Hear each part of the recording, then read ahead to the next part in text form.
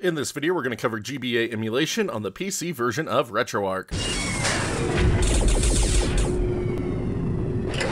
The GBA, my absolute favorite handheld from the day it launched to now. It is just such an amazing system, great library of games, and completely emulatable, so you can enjoy it on any number of devices these days. And in this video, I'm going to show you how to get it set up on the PC version of RetroArch. So let's go ahead and dive in.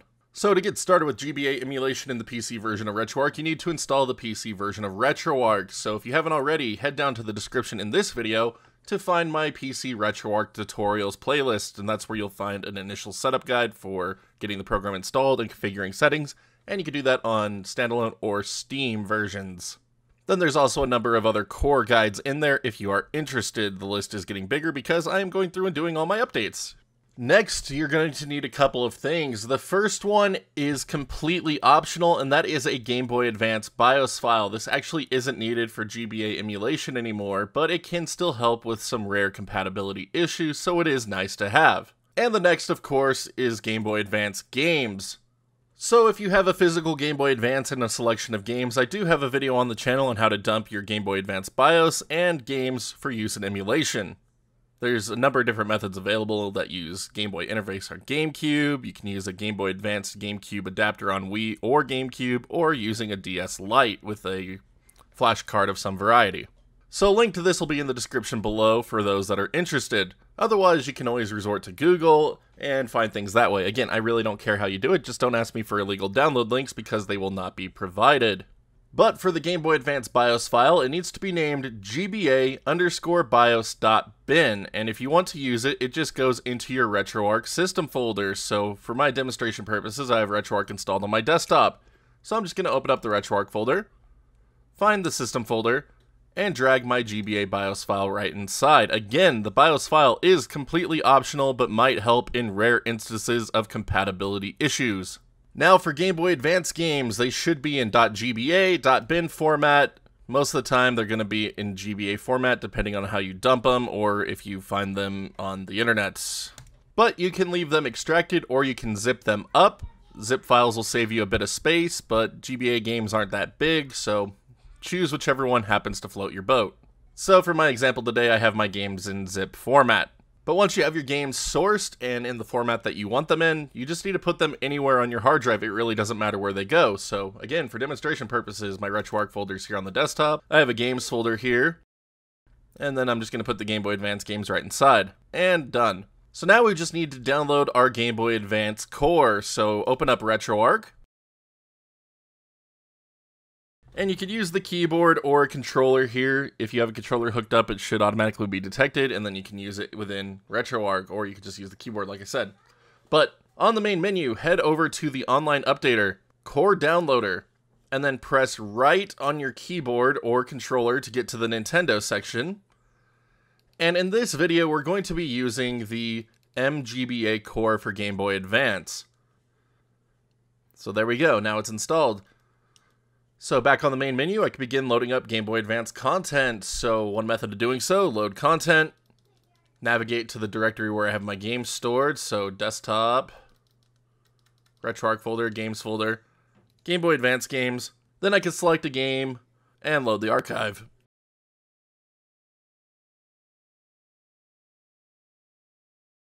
And if you have that BIOS file in place, it should boot it up automatically, or if you're not using one, it should boot straight into the game. But I'm not a big fan of that method of loading up games, so what I like to do instead is make a games playlist so it'll show up over on the left-hand side of my screen. So the easiest way to do this on the PC version, in my opinion, is to use the desktop menu. So there's an option for the desktop menu here you could click, or you could just press F5 on your keyboard. Now within the desktop menu, you'll see the content browser here on the left, so just right-click here, click on New Playlist, and type in Nintendo, --space, Game Boy Advance. There we go. And then press enter, and you should be greeted by a new Nintendo Game Boy Advance playlist entry here on the left with an accompanying logo. So we're just going to select that. And now within the main box here, right click, add folder, navigate to where your Game Boy games are stored. So again, mine are in a folder in my desktop. So I'm going to select my Game Boy Advance folder. There we go. Now for core, we're going to select mGBA, Database, Nintendo, Game Boy Advance. And then just press OK, and all of your Game Boy Advance games should now populate your desktop menu. And another nice thing about the desktop menu is it will let you know if your BIOS file is being detected properly if you have chosen to use one. So you can see up here, present, optional GBA BIOS.bin, it's in green, means it's detected. And then other optional files like the Game Boy, Game Boy Color, and Super Game Boy BIOS files are not being detected because I didn't place anything like that, because I don't use this core for Game Boy, Game Boy Color, or Super Game Boy. But anyway, if you want to make these playlists look a little bit prettier, you can select a game, right-click on it, and tell it to download the thumbnail, and as long as the games are named correctly, it should find a cover art within the built-in database and download it. So typically that is the name of the game, followed by a region code. There are always exceptions to this, though. There will be times it can't find the cover arts, but you can just go through and manually download them until you come across one of those instances. And there we go. It doesn't like my Advance Wars 2 cover art or naming convention here. So what I like to do in those instances is head over to GameFAQs, look up the game in question, head to their media section, boxes, and there's typically a selection of box arts for every region of the game. So I need a Advance Wars 2 Game Boy Advance cover art. There we go. Save image as, and I'm just going to save it onto my desktop. So back on the desktop, there's that cover art. Unfortunately, these images are in JPEG format, which don't work by default in the desktop menu, so you are going to need to convert them over to PNG format. So on Windows, just open up Paint, drag the box art in, and then just save it as a PNG format picture. Don't even need to change the name or anything, just save it as is. And there we go, now I have a PNG format of that box art. So back over in the desktop menu, make sure you have the game selected that you want to add cover art for. And then just drag the cover art over into the box art section here on the right, and there we go, it is now applied. So you could go through and do this with all of your games as desired, but for my example here, I'm just going to call it there. So once you have your playlist made to your specifications, you can close out of the desktop menu. Go back over to the RetroArch, press F on your keyboard to make it full screen. And now to get your new playlist to show up, you need to just click the Restart RetroArch button on the main menu. And there we go, now over on the left hand side of the screen I have a new Game Boy Advance playlist, with all of my Game Boy Advance games showing up, and cover art over on the right if I downloaded it or manually added it to the entry. But now to play a game, all you need to do is select it and tell it to run. And there you have it, Game Boy Advance games up and running on the PC version of RetroArch. And with just that, you are ready to experience the vast majority of content that the Game Boy Advance had to offer. But this being emulation, there are a number of optional things you could set within the core options of the mGBACore if desired. So from this point in the video on, that is what we are going to be covering. So to access your RetroArch quick menu, you can press the guide button on a controller or the F1 key on your keyboard, and that'll bring you in. From here, scroll down to core options. And our first set of options are within the System tab here. So first up, Game Boy Model. This is set to auto-detect by default, and that should work for an overwhelming majority of things. But if for whatever reason you're trying to do homebrew or something and it's not detecting it right, you can manually set a Game Boy Model here. Next, use BIOS file if found. So if you place that GBA BIOS file in your system folder, it will automatically use it and show the boot animation. If you want to use the built-in BIOS that mGBA offers, you can just turn this option off. But then again, you might run into compatibility issues in rare cases.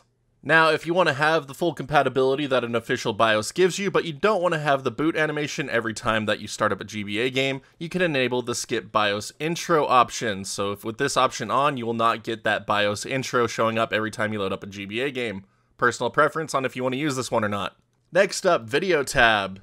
So our first three options are all for Game Boy emulation, which we are not covering in this video. This video is specifically for GBA emulation. I prefer different cores for Game Boy and Game Boy Color, so I never really touch any of the Game Boy emulation stuff that mGBA has to offer. So our first option within the Video tab that we're going to use is color correction.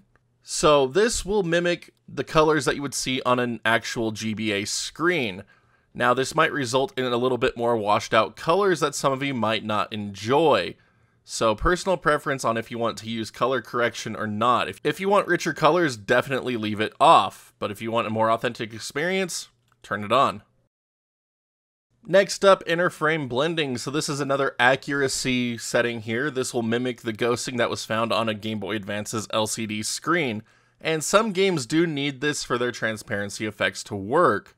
So there's a number of different options available. There's simple, smart, and then there is more accurate LCD ghosting. So personal preference on if you want to use them, but again, for some games that require them for transparency effects, you will need to use simple or smart, if not the full-on ghosting effect. But just for a demonstration here is LCD ghosting with the accurate setting in Ace Combat Advance here. So as you can see, it definitely adds a bit more blur to the image, but it is more authentic to what a Game Boy Advance's screen was offering at the time. So really cool burst of nostalgia for me personally. And next up, the audio tab. So our first option is a low pass filter. So if you don't like the default sound of the Game Boy emulation, you can enable this to kind of soften it a bit. And then you could select a filter level here. This is all going to be personal preference on if you use it. So you're just going to have to set it and test it for yourselves. Me, I like to leave it off personally. Next up, input and auxiliary devices. So our first option here, allow opposing directional input. This isn't really something most end users are going to need, but the option's here if you need it. Next up, solar sensor levels. So if you plan on playing the Boktai games, this is how you will set the solar sensor level for your game during gameplay. So there are 10 steps of solar sensor, and you'll just select the one that you need for the game. Next up, Game Boy Player Rumble. So when the Game Boy Player came out, it allowed certain Game Boy Advance games to allow for Rumble compatibility with the GameCube controllers, so you can emulate this feature if you desire. It can cause issues in some games, so if it does, you can just come back in and turn it off. And finally, our Performance tab. First up is the idle loop removal. So this is more of a setting for lower end computers. So it's set to remove known by default, so this will help maintain faster emulation speed.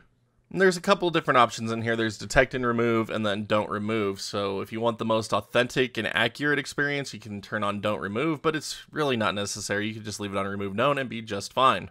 And then finally, frame skipping options, and we're just, no. And that's going to do it as far as our core options are concerned. So, as always, if there are options you want to have set for some games but not others, such as LCD ghosting or color correction, you could save them on a per game basis by going up to Manage Core Options and saving them as a game options file. That way, that game will have certain settings and it won't affect the rest of your Game Boy Advance emulation. Now, one last thing I want to cover here before we send you on your way is shaders. RetroArch has an extensive selection of shaders to make your emulation really shine if desired. So heading into the shaders tab, you can enable them by pressing the on button, and then you can begin loading up your shader presets. Do make sure that you have downloaded them within the online updater before this, of course. So head into load, shader slang, and then just go through and find one that just makes you happy. That's really all there is to it. So when it comes to Game Boy Advance emulation, I like to use either a handheld border or just an LCD filter. So in the handheld section, there's a console border setting here. And then I can find the Game Boy Advance ones here. So GBA, let's try the 5X one here. Nope, these ones just don't work anymore. Got it.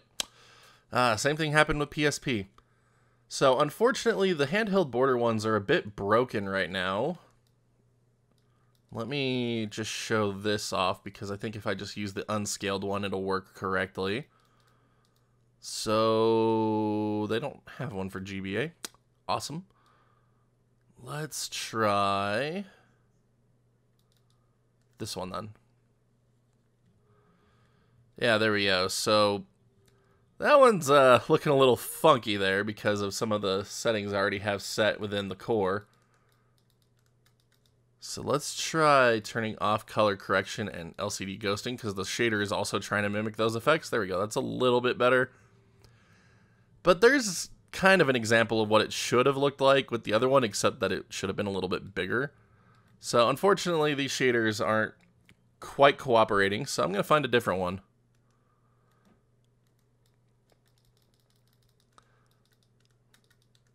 Let's see here. We'll go back into the handheld borders here. And I'm just going to apply a Game Boy Advance kind of a grid line filter here. So here we go. LCD grid for Game Boy Color. No, it's Game Boy Color, one Game Boy Advance. Here we go. So this one will mimic the color correction and motion blur settings, so I don't need to have those set within the core options. So there we go. And there we go. Now we have motion blur and color correction with the GBA grid lines. So looks pretty awesome. Again, pretty authentic. But again, all shaders are personal preference, so just go with whichever one you really like and enjoy. And when you find one, just go back into the Shaders tab, click on the Save button, and save them as a core preset so that way every time you load up a GBA game, that is the shader that will greet you. And there you have it, Game Boy Advance emulation within the PC version of RetroArch. Pretty straightforward to get this one set up, but my goodness if the GBA doesn't have just such an amazing library of games that you could sink hours into.